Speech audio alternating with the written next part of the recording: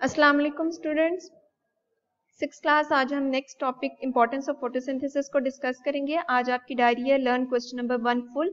First question जो कल start किया था, हाफ याद किया था, वो आज आपने फुल याद करना है। Importance of photosynthesis.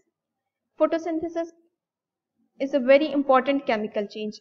एक बहुत इंपॉर्टेंट केमिकल चेंज है जिसके रिजल्ट में ऑक्सीजन और ग्लूकोज की फॉर्मेशन होती है। केमिकल चेंज का नेम हम इसे क्यों देंगे? जब भी कोई दो सब्सटेंसेस आपस में कंबाइन होते हैं और उसके रिजल्ट में एक नई प्रोडक्ट की फॉर्मेशन होती है, तो इस तरह के चेंज को हम कहते हैं केमिकल चेंज। जैसे फोटोसिंथेसिस के प्रोसेस में कार्बन डाइऑक्साइड वाटर के साथ कंबाइन हो रही थी और उसके रिजल्ट में ग्लूकोज की फॉर्मेशन हो रही थी और साथ में ऑक्सीजन रिलीज हो रही थी।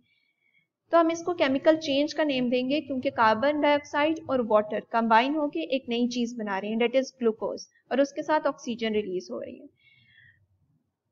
Next, if no photosynthesis all living things will die. अगर फोटोसिंथेसिस का प्रोसेस नहीं होगा तो तमाम जितने भी लिविंग थिंग्स हैं उनकी डेथ हो सकती है। क्यों? क्योंकि फोटोसिंथेसिस के प्रोसेस के दौरान ऑक्सीजन रिलीज होती है। ये ऑक्सीजन तमाम लिविंग थिंग्स यूज करते हैं during the process of respiration. Respiration के प्रोसेस के दौरान तमाम लिविंग थिंग्स ऑक्सीजन को अपनी बॉडी के अंदर लेकर जाते हैं। अगर फोटोसिंथेसिस का प्रोसेस नहीं होगा, फोटोसिंथेसिस के रिजल्ट में ऑक्सीजन रिलीज नहीं होगी, और जब ऑक्सीजन रिलीज नहीं होगी तो लिविंग थिंग्स के लिए ऑक्सीजन नहीं होगी जो वो रेस्पिरेशन के दौरान यूज करें।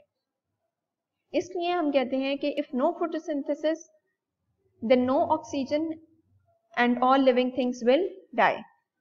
Next one, products of photosynthesis. Photosynthesis की दो मेन प्रोडक्ट्स होती हैं। फर्स्ट वन ग्लूकोज, जो फूड की फॉर्म में स्टोर होता है प्लांट बॉडी में, प्लांट इटसेल्फ भी यूज करते हैं इस ग्लूकोज को, और दूसरे organism, living organism, human beings और एनिमल्स भी इसको यूज करते हैं। Second one, oxygen.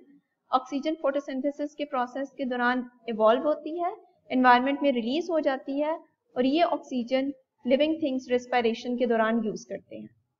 Next one, effects of different factors on photosynthesis. Different factors का फोटोसिंथेसिस के प्रोसेस के ऊपर क्या इफेक्ट होता है ये हम स्टडी करेंगे। हम 5 फैक्टर्स को स्टडी करेंगे। First one light, second one carbon dioxide, third one temperature, fourth one water and fifth one is chlorophyll. इसमें से आज लाइट और कार्बन डाइऑक्साइड को हम डिस्कस करेंगे। जितनी ज्यादा लाइट की इंटेंसिटी होगी उतना ज्यादा फोटोसिंथेसिस का प्रोसेस होगा। लाइट इंटेंसिटी का मतलब है कि लाइट की शिद्दत, यानी कि जितनी ज्यादा इंटेंस होगी लाइट, जितना ज्यादा लाइट होगी उतना ज्यादा फोटोसिंथेसिस का प्रोसेस होगा। क्योंकि हमने फोटोसिंथेसिस के प्रोसेस में स्टडी किया था कि ये प्रोसेस लाइट की प्रेजेंस में होता है। जितनी लाइट कम होगी, डिम लाइट होगी, फोटोसिंथेसिस का प्रोसेस उतना स्लो होगा। और फोटोसिंथेसिस का प्रोसेस डे टाइम में होता है क्योंकि डे टाइम में सनलाइट होगी, नाइट टाइम में सनलाइट नहीं होती, इसलिए फोटोसिंथेसिस का प्रोसेस उस तरह से नहीं हो सकता जिस तरह से डे टाइम में होता है। Second one is carbon dioxide.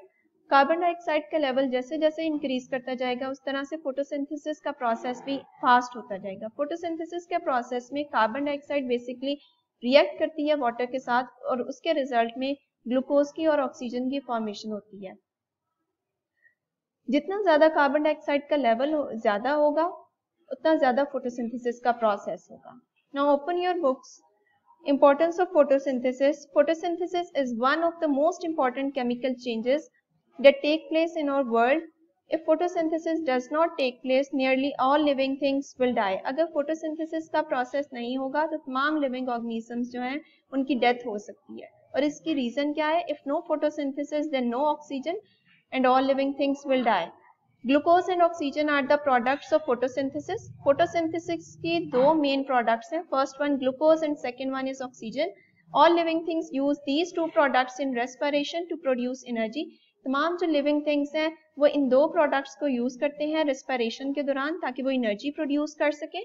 This energy is use to perform different activities of life, और ये एनर्जी फिर यूज की जाती है डिफरेंट एक्टिविटीज को परफॉर्म करने के लिए। यानी कि डेली लाइफ में हम जितने भी काम करें हम एनर्जी को यूज करते हुए करते हैं, और ये एनर्जी हमारे पास किस तरह से आती है? हम फूड लेते हैं प्लांट से, उसको हम खाते हैं, वो एनर्जी जो प्लांट के पास होती है वो हमारे पास हो जाती है। जब हमारी बॉडी में स्टोर हो जाती है तो फिर हम उस एनर्जी को यूज करते हैं to perform different activities of life. Effects of different factors on photosynthesis. Light, temperature, carbon dioxide, water and chlorophyll are necessary factors for photosynthesis. If any of these factors falls to a low level, photosynthesis slows down or stop. यानी अगर इनमें से किसी भी एक factor में कमी आएगी, कोई भी चीज कम होगी, तो फोटोसिंथेसिस का प्रोसेस भी स्टॉप हो जाएगा या स्लो डाउन हो जाएगा. Light, plants trap sunlight to make food by photosynthesis. Plants जो है वो सनलाइट को ट्रैप करते हैं ताकि वो फूड को प्रिपेयर कर सकें by the process of photosynthesis. Photosynthesis increases as the light intensity increases. जैसे जैसे लाइट इंटेंसिटी इंक्रीज होती है, फोटोसिंथेसिस का प्रोसेस भी इंक्रीज होता जाता है. Recall which structure of leaf traps light. Of the 7 colours of light, chlorophyll absorb blue, orange and green and red light. Next one, carbon dioxide. Carbon dioxide which plants absorb from air is an essential component for photosynthesis. Carbon dioxide जो plants absorb करते हैं air में से, वो भी एक essential component है photosynthesis के process में.